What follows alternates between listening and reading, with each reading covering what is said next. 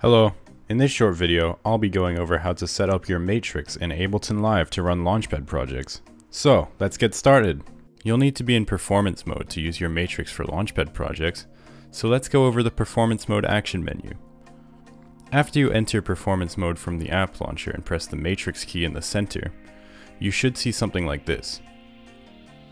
This is the performance mode action menu. Here you will find all settings related to performance mode. The button up here in the top left is flicker reduction.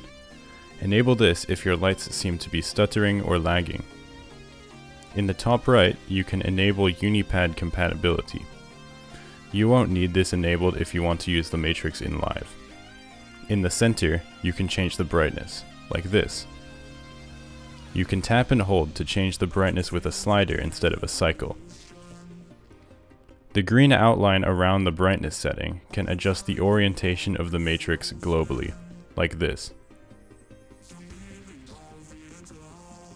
The top green line, or the green opposite to the purple, will clear the lights if they ever get stuck.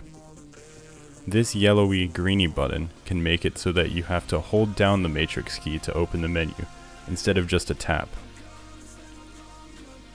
This white button will take you into system settings. And these purple keys emulate the touch bars. The top row is the right touch bar and the bottom row is the left touch bar. If you want to leave performance mode to go back to the app launcher, just hold down the Mystrix key while in this menu. Now that we've gone over the menu, you'll need to find your project file and unzip if necessary. Open the .als file to open the project in Live.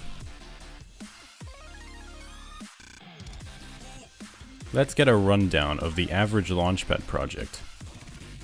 When you first open a project, it should look something like this. The samples and lights tracks are usually named appropriately, so most of the time you can tell via track name. But if you are unsure, you can check by clicking on the track and looking for either an instrument rack or a MIDI effect rack. If there is an instrument rack, it means that this is the samples track, and if there is a MIDI effect rack, then it is the lights track. Now with the project rundown out of the way, we can get started with the setup. Head up to the top left and press Options, Preferences, and then Link MIDI.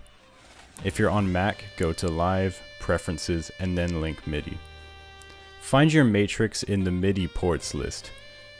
Enable Track and Remote on both the Mystrix's input port and output port, like this.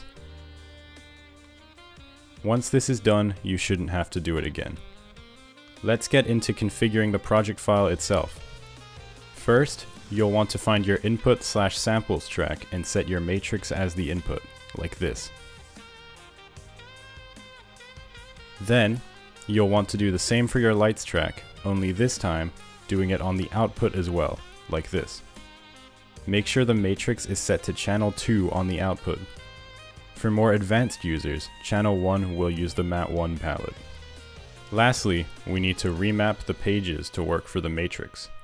There's two ways of doing this, either through the performance mode action menu or using the touch bar. Let's start with the action menu method. First, press the MIDI button in the top right and click on the audio/samples track. Enter the menu and click on macro 1.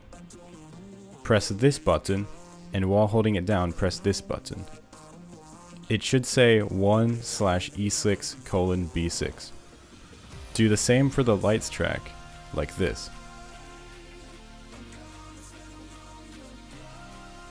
Make sure the mappings on the left of your screen have the minimum set to 0 and the maximum set to 7. Now disable MIDI mapping mode by pressing the button in the top right again. If this is done right, then you should be able to use your touch bar or the buttons in the action menu to switch the page. You can also map the pages using the touch bar instead of the action menu by doing the same thing but pressing the top of the touch bar and the bottom of the touch bar at the same time instead of the buttons in the action menu. Hopefully this video helped you with your setup.